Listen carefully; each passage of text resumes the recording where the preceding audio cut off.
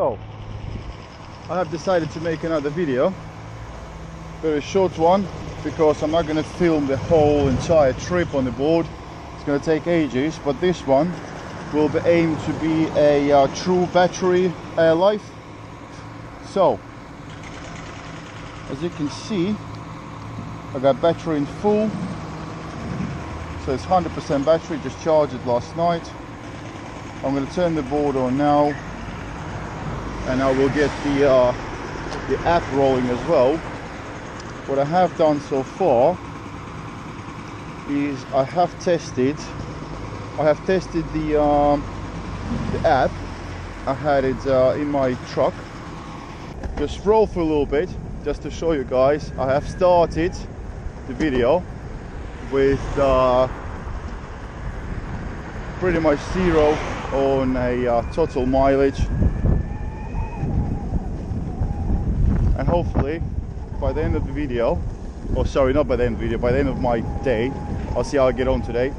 I will be able to show you the screenshot of this app that will indicate how many miles I actually was able to cover on this board. Time of the video when I started was 1:40 p.m. 1:40 p.m. So that probably will give us a couple of readings. It will give us the time of the battery from full to zero, and also the mileage. I had to stop. There's quite a lot of cars around today. It is Monday. I had to use up a couple of my holidays, so I'm home on Monday, which is quite strange for me, but you know what, sometimes it's actually quite nice. So as you can see, board is doing quite great. As I said before in my videos, I am 17.5 or 18 stone. I'm 6'3" or 6'4", something like that. So this board will be tested to its maximum, because this board was actually originally designed and tested using an 8 kilogram person, I believe. Well, obviously the height got nothing to do with it, but the weight of the person that the board was originally tested for was 80 kilos. I am 111. So we're gonna find a park. Hopefully I'll be nice and clear, and I'm just gonna circle around in the park until I kill the battery, and the information will be recorded on the screen. Well, I found a nice little strip in the park, local park. The ground is quite nice. It got a couple of curves to it, so I was able to go up and down a couple of times already. I just wanted to see the surface really before I video and fall over and make myself look silly. But as you can see, this board is real fun. I mean, the rough stuff wheels definitely pay off, because I was able to actually enter the park over a weird half grass, half something. I mean, you can see the ground is wet, but the board is handling quite nicely. I know there's not a lot of turns going here, but brakes are awesome. Got to remember to learn your brakes. Like, I'm leaning back, brakes hit quite strongly, and it does stop very, very nicely. And well, that's probably what I'm gonna do for God knows how long, until the board dies. So I do get it quite nicely to a speed on this stretch. Like at the moment, as you can see, at 60 miles an hour, quite comfortable for me. The ground is wet. Oi! See, press the brake too strong, but don't panic. Just release it back and control the board. Just release it. Whatever you do, just release the button. Don't keep on holding on, and don't panic. Don't try to jump off the board. Well, I'm speaking like I'm sort of pro. I'm not, but what I found it to be easier is obviously just control the board. If you stay on the board, you got more chances to stay in one piece than you jumping off the board and catching your foot on the ground and rolling over, and then board flying, and pretty much board is going to catch up with you and hit you in the back. But anyway, so far we've done 3 miles. So actually, maybe it's an idea to just check the just check the charge on a, wait, that's a bit dirty. Well, they did say it's a splatter proof, but well, we'll find out anyway. So okay, I've lost one little dot out of 1, 2, 3, 4, 5 out of 5, so it's not too bad. I still got quite. I've decided not to stay in that park, it was a bit boring, so I'm just cruising down the local streets, and I do achieve quite a nice speeds actually, to be honest. I mean, just out of curiosity, is this guy gonna drive me over?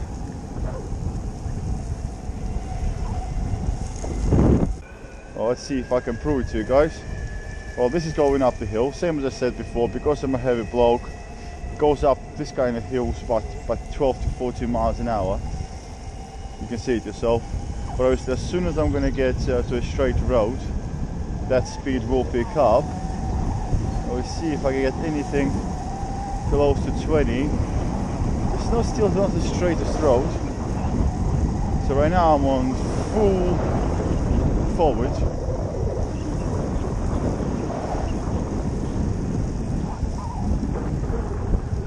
I'm able to get about 18, 19, but again, I was going up the hill slightly, so I couldn't get the nice momentum going, so it was a straight road.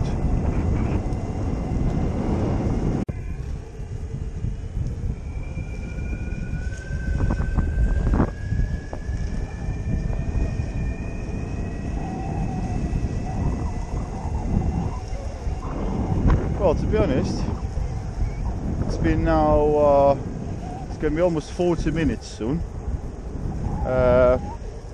Well, just down 1.8 miles again, but this is going down the hill, so it's not what I want to try, because it ain't going to be the true reading. But as you can see, getting a bit better at it, making U-turns. Before just flipping the board, coming off the board and then flipping it. Now actually staying on the board and making U-turns. But again, you see, if you notice the speed I'm doing, I'm not going over 14, 15 miles an hour, because as non-professional, as in, you know, just a normal user, I find it to be more comfortable, you know.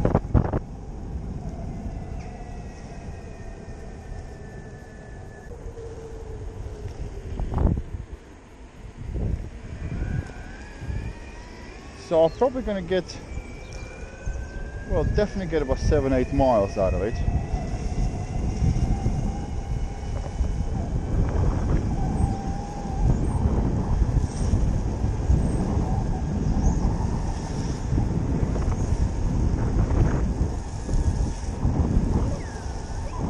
So yeah, cruising at 16, 17. Well, what's the average? Oh, that's strange, because it's showing average being 10 miles an hour. It's strange. So I'm sure I was going faster than that. As you can see, I clocked the 20 miles an hour top speed again. So it does once in a while reach speeds of 20 miles an hour. You know, so it's not too bad. So I think it would be fair to say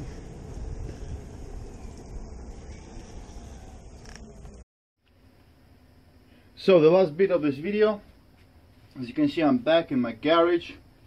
The board is fairly dirty.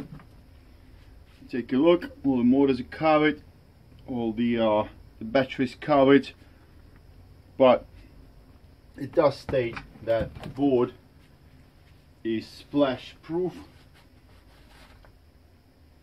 I think I found a solution to keeping the board clean.